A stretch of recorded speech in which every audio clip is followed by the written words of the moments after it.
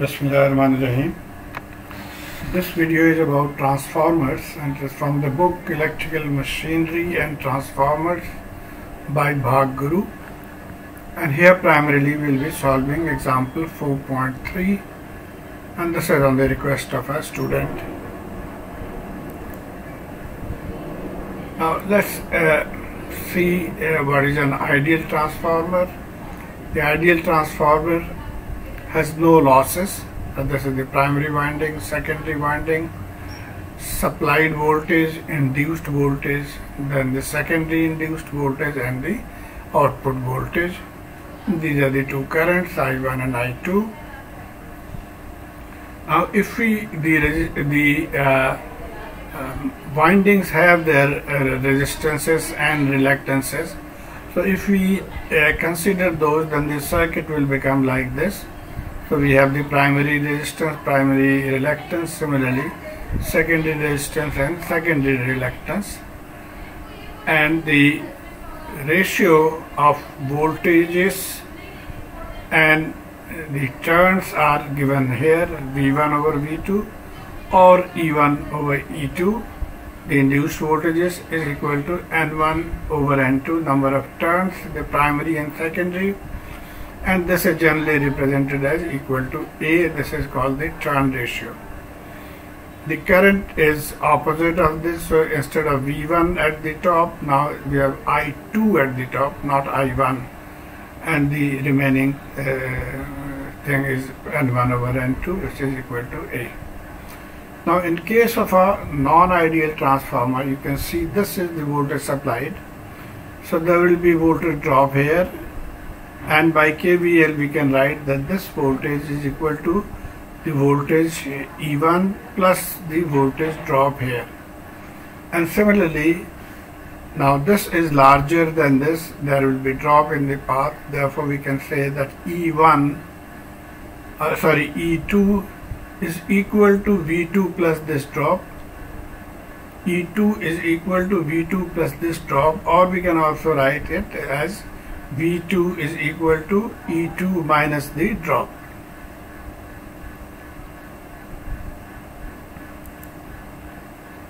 Now, there is some confusion about the transformer rating, so I'll try to explain it the way I understand it and the way I would use in the book. Now this is what is given, and 23 kVA, so this means the power, VA, volt ampere, or the power. This is the rated power, and the concept here is that this is the maximum power that these windings can withstand. And then we have the voltage ratio, primary voltage and secondary voltage. Now look here, 23/2, so this is primary, that is secondary, and here also these are the maximum voltages that is possible. Generally they are called nominal voltages. So it is the ratio of V1 over V2 nominal. Okay. Now the information that we can obtain from this is, first of all, we calculate the turn ratio from this one. So primary divided by secondary, 230, we get turn ratio 10. So this is one information that we get. The second information that we get is the secondary current. Now the secondary current, this one is the secondary current, so this will be power divided by voltage. Now power in kVA, 23 kVA, divided by secondary voltage, 230. So this way we can calculate the current, secondary current.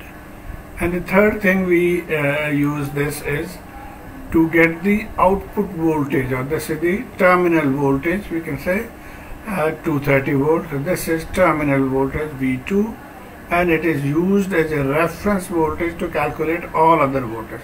So we take this voltage as reference, and then we keep moving left to collect this voltage drop, then we collect find the value of E2, then we move on the left hand side, find E1, and then drop this one, and then V1. So we'll follow this technique. Now we come to our question. The 23 kVA 2300 by 230 60 Hz step down transformer has the following parameters. So these parameters I have just marked here. So these are the parameters given. The transformer is operating at 75% of the rated load. So this is one point that we'll consider. What does this mean? If the power factor of the load is 0.86 leading, so what does this mean and what effect it will have, that we'll see. And then we have to determine the efficiency of the transformer. So the first thing we'll do is calculate the turn ratio. We have already done this. So it is the primary voltage divided by secondary voltage. So the turn ratio is 10.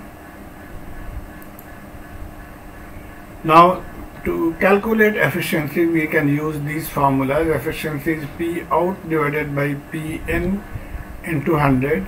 A better way of writing is that it is P out divided by P out plus loss. So P out plus loss is actually P in multiplied by 100%.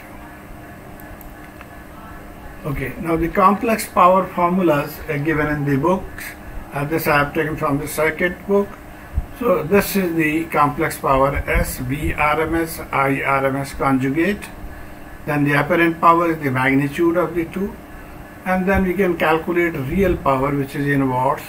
And the real power is actually required here to calculate the efficiency. So we'll primarily focus on this. And then we have the formula for reactive power. So the real power can also be written as real of S, that means real of this term. And in the book now, keep in mind that in the book he has used symbol I to represent I RMS and symbol I bar to represent I phasor, which is I RMS and angle theta. So the formula that he is using is the power supplied to the load, which is V out, is the real part. Now look here, this is the real part. The real part of the V RMS or V phasor and I2 phasor conjugate. And similarly, the power in will be written as real part of VI phasor and V1 phasor and I1 phasor conjugate. So we'll use these two formulas.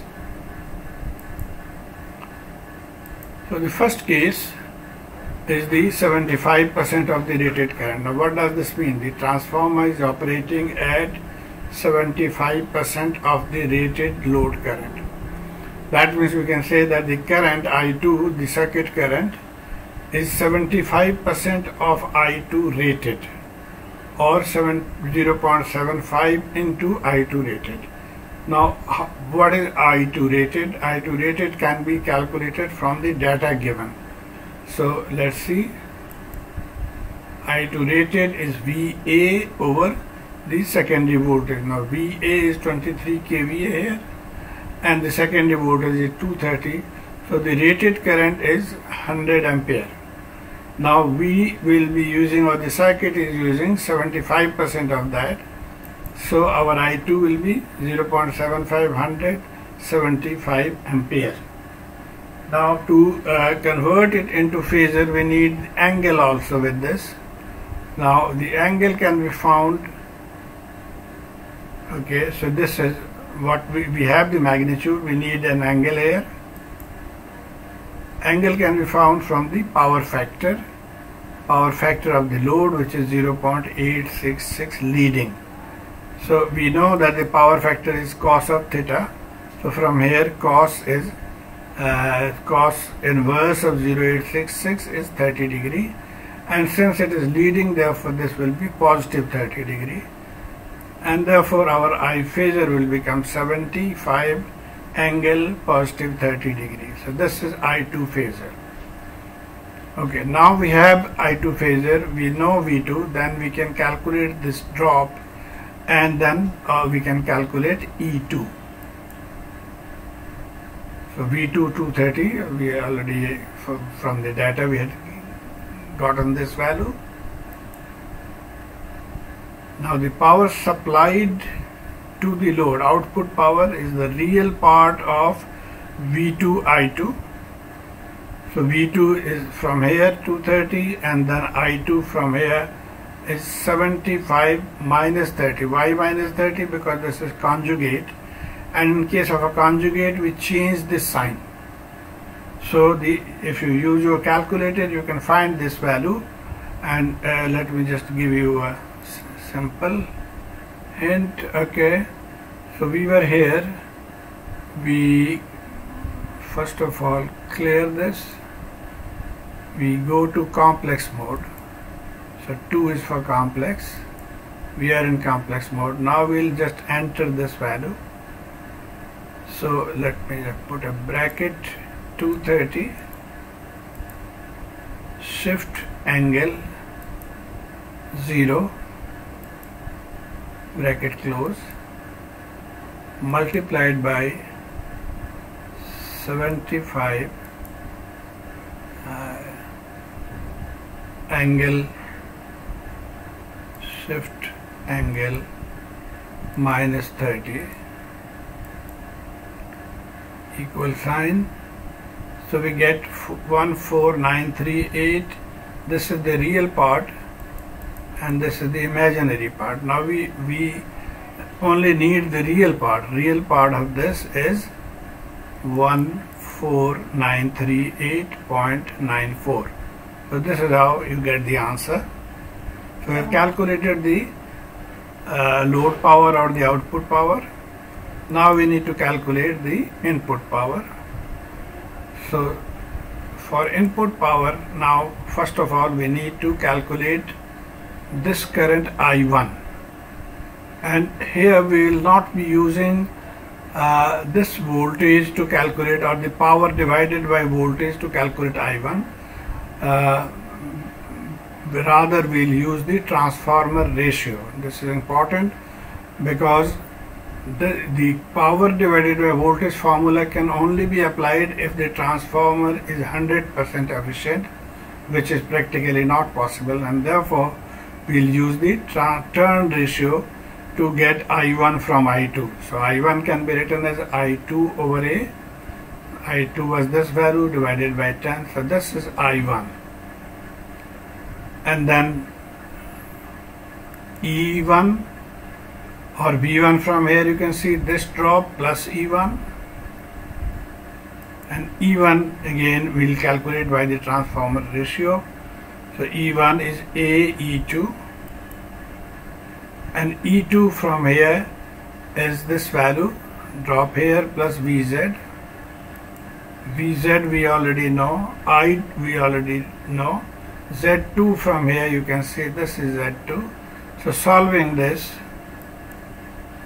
we get this value of E2. You can use again your calculator for this. Let's see, clear, 230 shift angle 0 plus bracket 75 shift angle 30 multiplied by 0.04 plus 0.12. For J will write I, bracket close. Now this answer is in rectangular form. The answer given here is in polar form.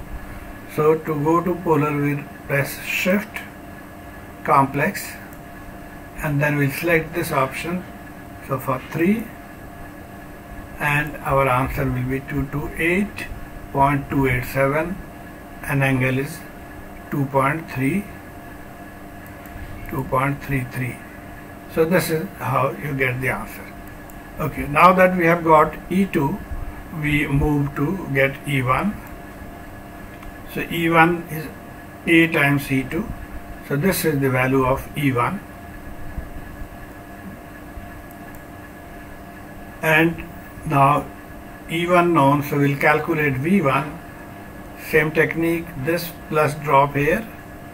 So E1 plus drop in the primary side, we get V1.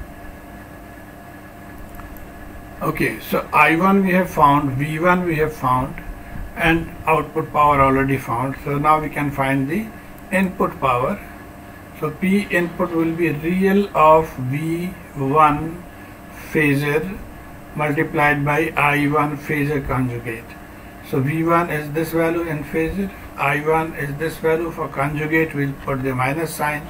Solving, the input power will be this much, and now the efficiency is just division of the two, and so the answer is 0.971 or 97.1%. So I hope you have been able to follow this. Please let me know through your comments. Thank you.